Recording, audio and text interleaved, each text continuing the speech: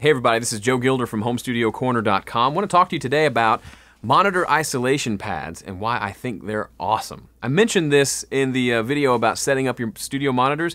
However, I think they deserve their own video because I had a cool experience with these and I wanted to share that with you. Okay, first off, what are monitor isolation pads? Well, the most common one, the one I've had for years, are from Arlex. If you're familiar with Arlex, they make cool acoustic treatment products.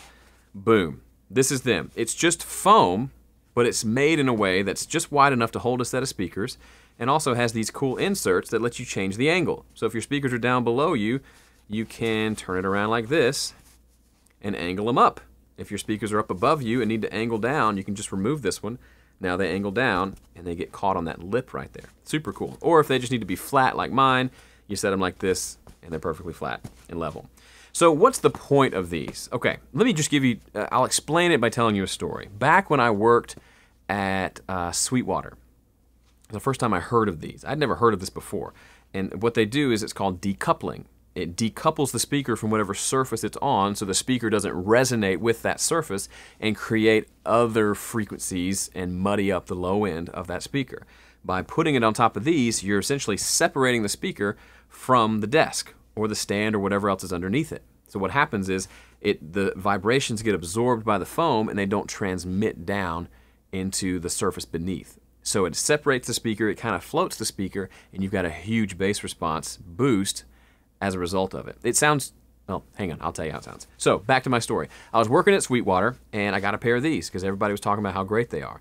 I didn't even have any good speakers at the time. I had this guy. Remember old Rolando, the crap speaker? That was my studio monitor. Awesome.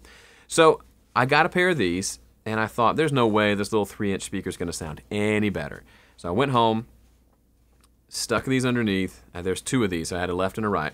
Stuck these under both and turned on some music and I kid you not, I was blown away by how much better it sounded. This little crap speaker sounded worlds better, probably almost twice as better.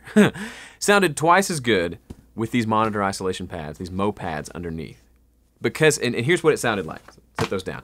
It just, obviously with a 3-inch speaker, it doesn't have a lot of bass. But with these pads, it was almost a passable amount of bass. It was enough to hear what the bass and kick drum were doing in the mix. It was unbelievable. So instead of them sitting on my desk and resonating with the desk and causing this kind of a low-mid muddiness, just by lifting them up a couple inches on top of some foam, made a huge difference in the sound. Now, you don't have to buy monitor isolation pads. Mo pads are the ones that Editor's Keys makes, but you can do whatever you want. Just do something. Get some sort of absorption underneath your speakers. You can use any sort of absorptive material that you want. These are great because they're already made for you and they make your life a lot easier, but you can do whatever you want, and it makes a humongous difference. If it makes a big difference on a little crap speaker over here, imagine how much bigger of a difference it makes on actual decent sized studio monitors. It's awesome. Go check them out.